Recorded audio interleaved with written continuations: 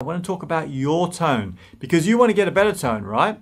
I do too. I want to get a better tone on my saxophone, but tell me this, are you working on any classical things in your practice? I don't want to be a full-time classical player either, but I do work on classical material, as do most of the best pro players out there. There's a really good reason for that, and it's because working on classical material will help you to definitely improve your tone, your dexterity, in fact, just about every aspect of your playing. And in fact, there's 3 big ways that working on classical material will really help you in your playing.